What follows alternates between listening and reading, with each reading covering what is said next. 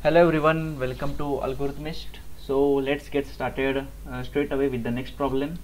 It's from the stack section. So the problem is called as Stpar, I guess Stpar. So let's see what is the problem. It's the street parade. You can pause the video and you can read this question. I'll tell you in short what this question actually means. The question in short it means is that you have given some numbers, basically consecutive numbers, like if the numbers are from 5, so the range of numbers will be from 1 to 5, or if the numbers are 10, so the range of numbers is from 1 to 10. So what you have to do is you have to tell whether sorted numbers can be formed from them. So like if the numbers are like here, let me show you an example, like 5 1 2 3 4 5 1 2 4 3. So can we form 1 2 3 4 5? That is, can we form a sorted sequence from the given numbers? So basically that is the question. They have framed the question very beautifully, revolving around the story of street parade. So they say that this is the main street and this is the side street, so we need to follow those trucks in such a way that when the trucks come out, they are always in the sorted sequence, like here 1 2 3 4 and 5.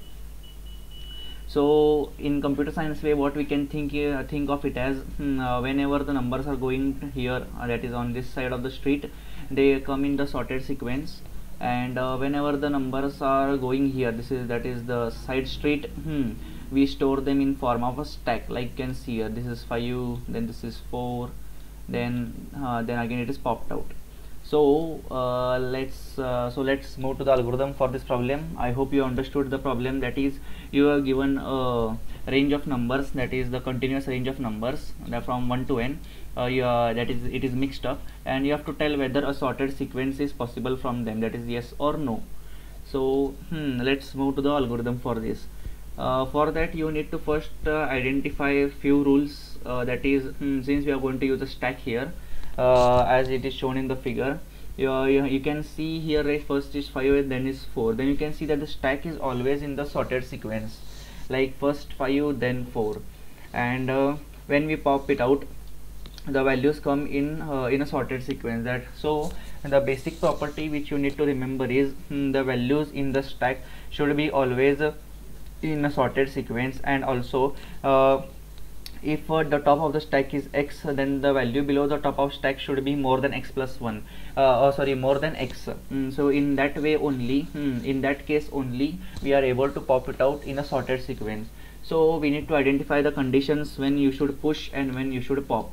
Here you can note one thing, like since the numbers are from 1 to n, so we always know that our starting number, or the number which we expect at any point of time, that is whatever may be the sequence of numbers given to us, we note that the starting number will be always 1, and in each iteration we can go on increasing it.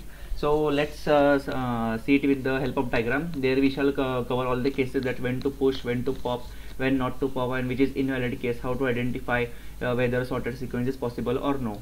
So let's take it here. So this one, like see, 5 1 2 3 and 4, 5 1 2 3 4. Now we know that, let's say our number this let's say our expected, now let's say we have variable called as expected. We know that initially our expected number will be always 1, right? So we are here now. Let us check. The number we have in our hand is 5 and our expected number is 1. Why 1? Because we need to have sorted sequence, and sorted sequence always starts with 1. Yes, basic logic, right? So the number here is 5, but expected is 1. So what we do, we shall push it onto the stack, right? So what I do, I push it, I push the number onto the stack. Now the next number is 1. Okay, now my number is 1 and my expected number is 1. Yes, both of them match. So what I do, I let it go ahead. So I let it go ahead, that is, it is as same as I am allowing the car to pass the street. So now my expectation will change from 1 to 2, because this means that once I have encountered 1, now the next number I want is 2, right? So 1 to 2. Now the next number in hand is 2 and my expected number is also 2. so I will allow it to pass. So my expected number will now become 3. Now the next number is 3 and my expected number is 3. My next number is 3 and my expected number is 3, so I shall allow it to pass, right? So and similarly my next number is 4, expected number is 4, I shall allow it to pass. Finally I have reached to the end of the string, and here I can say that my this stack has few elements, and I shall pop them off. So I will get 1 2 3 4 and the number popped up from the stack will be 5. Not much is understood from this example. Let me change the example a bit. Let's say my number is 5 1 2, same number but just one change, 4 and 3. So like previous, my expectations, like I say, my expected number will be 1 here. Now right now my number in hand is 5, so what I do, I just put it onto the stack. Now I shall move a bit fast here. My number is 1, expectation is 1, I shall cut it. Now my expectation increased to 2. Now my number in hand is 2 and my expected number is 2, so yes, right. Now here my number in hand is 4, but now my expected number is 3. So what I am going to do is, I am going to since my expectations here does not match, what I shall do is I shall put it onto the stack, right? And then I move ahead. My number is 3 and my expected number is 3. Yes, they match. So what I do, I cut it, and my expected number now will become 4. Now since I have reached to the end of the string and there are few values and my stack is not empty, now I will try to pop them off. Now what I will do, I will check. Yes, my number is 4, my expected number is 4. I shall pop it off. Now my expectation changed to 5. Now my number is 5 and my expected number is 5 and the top of the stack is 5. Yes, so I shall pop it off. Also one thing to note is, as you can see, when I have pushed here, the stack is in the sorted order, like is 5 then 4, like you can see from top to bottom, that is the top of the stack is less than the element below it. So what you can see is, you can push from this you can input two things, that is, first one is the stack should always be in the sorted order, and second thing you can know is whenever you are going to push the number when your expectations don't match, you must take care that the number you are going to push is smaller than the top of the stack. If that is not the case, suppose if there is some number 6 and here it is 4, and if you are going to push here 6, so at the end when you are going to pop off the stack, the number would be 6 4 5, as it would not be in sorted order. So here you got the case where you have understood that we must push only when we have a number which is smaller than the top of the stack, right? And while popping off, you can check with the expected values, that is my expected and the top of the stack match, then only you can pop. Let us try another example. Let's see this 4 1 5 3 2. Now let's say again a minute, where my pen went. Let's say a minute, my so my expected number here is let's say now here my expected number is equal to 1, right? Now my number here is 4 and my expected value is 1. So what I do, since my stack is empty, I have nothing to compare it with, I shall push it onto the stack. Now my number is 1 and my expected number is 1. Yes, it matches, so I allow it to pass and my expectation changed to 2. Now here on 5, now my number is 2 but my expected number is 5, so they don't match, so I try to push it onto the stack.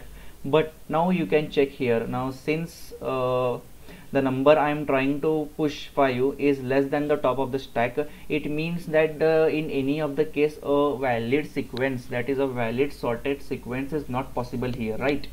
Since the valid sorted sequence is not possible here, so I will tell you why it's not possible here. Assume that you are able to push this number like 5, then you push the number 3, since it does not match, right? We will just assume that we are pushing it the way. Now once I push 2, now I have reached the end of the string. Now here after pushing 2, my expectations will change to 3. Now you will see 3 and 3 are going to match, but for 4 to match, 4 and 5 won't match. And also if you are going to pop it as it is, so what the number I get is like 1 2 3 5 4. That is not a sorted sequence possible. And they have said is that once a number goes into the side state, it can come out and then move ahead. Again we can't put it back. because if you are going to pop the number and again push it back, you never know how many times you are going to do this operation, right? So it is only once it is allowed to do, and that is you have to sort the numbers using the stack. That is, a sorted sequence is possible using the stack or no. So I hope this example made you clear few things. That is, you are going to have things like, first you will have expected number. Why? Because we use the fact that they have said that the numbers will be from range 1 to n, and all the numbers will be present and those will be distinct. So we know that the first number we want is 1, and while traversing, if our expected number and the current number match, then we move on to the next number, else we push it onto the stack. If stack is empty, we push the number, but if stack is not empty, we take care of the condition that since we want a sorted sequence, the number we are going to push should be less than the top of the stack. If that is possible, we push and then we move ahead. Else in any of the situation, a sorted sequence won't be possible, hence we break out. So now let's see the code for this. I shall show you the code. The algorithm is the same. I shall show you it in Python. So for your reference, I have written the algorithm here. You can pause the video and you can read, but I will show you what it is. Now for first I'm taking the input here. I'm using the Python DQ because it can push and pop from both ends, but I'm using this DQ as a stack, right? Now first I'm taking the input. If n equals to 0, break, because in input test case they have said that if the input is 0, you are going to break. Now what I'm taking, I am creating an array arrived which has the sequence of numbers, or you can say sequence of trucks. Now I am assigning my expected number to 1, and let's say my stack is called as side street, as in example they have said, and this is the flag which will help me in breaking out the which will help me in determining whether a successful sorted sequence is possible or no. Now I will take the numbers one by one. Let's take this while loop later on, it will make more sense. So what I'll do, first I'll check if my I and the expected number is the same, so I shall allow it to move ahead and I shall increase my expected value. Then next what I shall do, now this is the case when I and my expected numbers are not same. So what I will do is first I will check where what I am going to check. Yes, here I am going to check that when I am going to push, is stack not empty. Yes, first I am checking is stack not empty. Yes, the stack is not empty. If it is true, then what we need to check, as I have told, that the number which I am going to push should be less than the top of the stack. But what I am so if it is not, then in any case the sorted sequence is not possible. So I am setting flag to false and I am breaking out of it. Else in any case if stack is empty, then we can directly push it on the number, or if the number you are going to push is less than the top of the stack, also in that case you can push. So what I'm doing, I'm appending to the left, that is I. Now this while loop will run in cases when the stack is not empty and the value on the top of the stack is matching to your expected numbers, right? So in that case you just pop the number and you increase the expectations by 1. These things work when you have finished your arrived values, or when the stack is not empty and your expectation matches. So there are only 3 conditions. The first while loop checks if your stack is not empty, and if stack is not empty and your value matches the expectations, you pop the value from the stack and you increase the expected value. Because this works because in any cases we are considering the fact that the stack will be in always sorted order. Next, if stack is empty, then what I'm going to do is, if I'm checking my current value is my expected value. If it is yes, then again we are moving further. Else now if it is not, then the thing you have to check for is stack empty or no. Yes, if the stack is not empty, then while pushing we have to take care of the fact that the number which you are going to push should be less than the top of the stack. If it is no, then we directly break out of the loop, else we push it onto the stack. So pretty much this is the algorithm for the problem Stpar from the Codechef foundation section of the stack. I hope you like this video and you have got a pretty good sense of how to solve this problem. So thank you guys. Give it a like and do share anything queries you have in the comment section. Thank you.